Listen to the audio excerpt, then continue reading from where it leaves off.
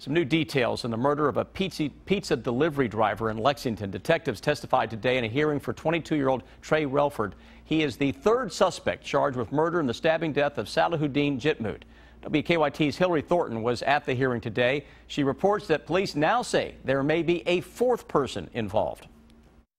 The 22-year-old listened inside the courtroom as detectives outlined their case against him. One of the roles police believe Trey Relford played in this murder was coming up with a plan to rob a pizza delivery driver, including placing that order. About a week after Salahuddin Jitmood's murder, police arrested Cameron McClellan and Antonio Lewis, both charged with murder and robbery. Then just last week, police made their third arrest, charging Trey Relford with murder, robbery, and tampering with physical evidence. Today, detectives explained how they believe the murder played out, which they say all started with Relford and a second person who detectives say is not either of the other two men already charged in the case. Police say Relford and the other person came up with a specific plan to rob a pizza delivery driver and then placed an order to the Sarin Drive Pizza Hut, which brought Jitmood to the Trent Circle apartment.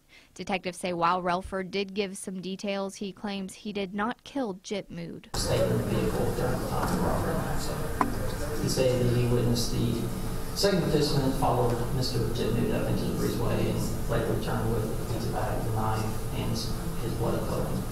From there, police say Relford dropped off the second participant, then drove to the Woodhill Thorntons, where he got rid of some evidence, then got onto New Circle Road, where he then threw more evidence out of his window. Now, the judge did find that there is enough evidence to send this case to the grand jury. Relford's bond is set at $750,000. In Lexington, Hillary Thornton, WKYT.